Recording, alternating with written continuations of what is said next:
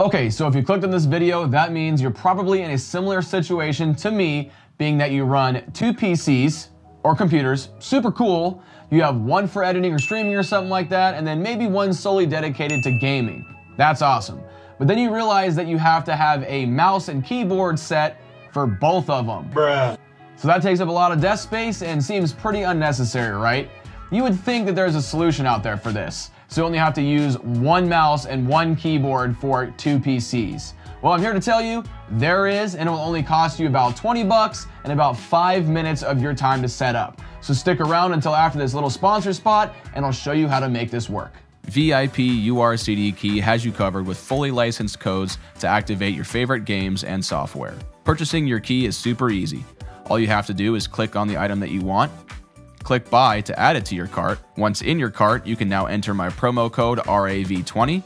After adding the promo code, you'll see your savings pop up, and you can then purchase your product with your chosen payment method.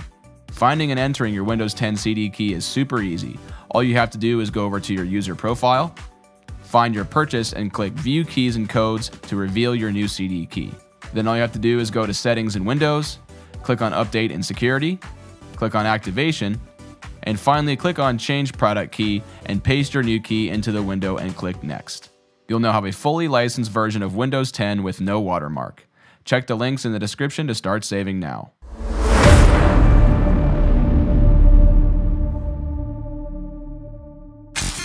Alright, to be able to run a single keyboard and mouse set with 2 computers, you're going to need something called a USB switch. The one I'll be using today is from a company called Ugreen, and it was only 20 bucks on Amazon, which I'll link below for you guys. It comes with 2 5-foot USB 2.0 male-to-male cables to connect from each of your computers back to the switch box, and of course, it comes with the switch box itself. The box has 2 inputs on the back for your 2 computers, like I just mentioned, and 4 USB outputs on the front for whatever USB device you may want to share between your 2 computers. At this point, you may be wondering, why aren't you using a USB switch box that uses USB 3.0? Don't you want faster speeds for everything? Well, to clear this up for you guys, for simple USB devices such as keyboards, mice, printers, scanners, whatever, USB 2.0 has more than enough bandwidth to support those devices. I'll prove it to you later in the video. The only reason you may want to step up to the USB 3.0 version of this switch box is if you plan on also using it to share data between your 2 computers with an external hard drive or USB stick.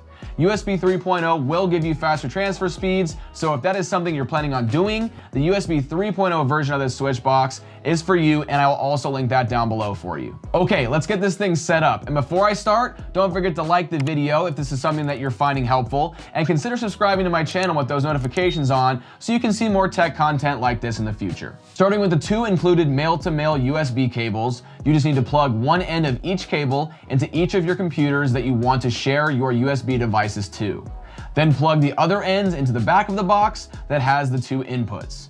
Make note that one is labeled number 1 and the other one is labeled number 2. That is the number that the box will recognize your computer as when you switch between them. You should notice that one of the numbers on the top of the box lights up with a blue LED once you plug in your computers and the box powers on. In my case, both of my computers recognized the switch box right away, so there was no need to install any drivers or anything. The box also has a port on it for additional power, but you only need to use it if you plug in a device that needs more power to run.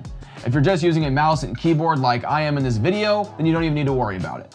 Next, you simply plug in your devices that you want to share between your 2 computers into one of the 4 USB outputs on front of the switch box, and that's it. Alright guys, real quick, I did want to show you guys how simple and easy this thing is to use. So I have the box right here on the corner of my desk, the button's right here, and I can clearly see the LEDs.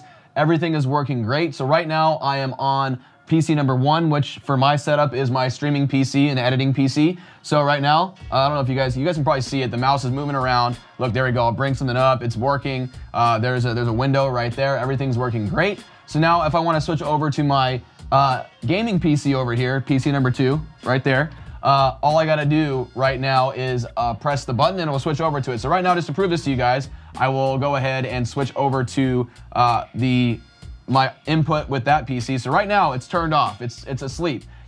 Nothing's coming up. Let me go ahead and press the button. And now it's switched over to that PC, and you can see already it's waking up And now I am on my gaming PC. So there we go. Completely different PC with all my games on it. Tarkov is right there. And it does it seamlessly, you guys. It even wakes your PC up from sleep, and it works really, really well. So for 20 bucks, this thing's pretty awesome. So honestly, that's all there really is to this thing. Like I said, it's an extremely simple and cheap fix to a very annoying issue when it comes to running multiple computers and sets of keyboards and mice. So for how cheap this thing is, the switch box works very well and it seamlessly switches between my two computers without any issues at all. I haven't noticed any stuttering, input lag, or any wonky things going on when I use the switch button. So I have to give this little piece of tech a huge thumbs up, and I would highly recommend it to anyone out there that has a similar setup to mine. Anyway, that's really going to be it for this one, you guys. I wanted to keep it short and sweet for you, so I hope this helped you guys out, and if it did, let me know down in the comments below, and I will catch you guys next time.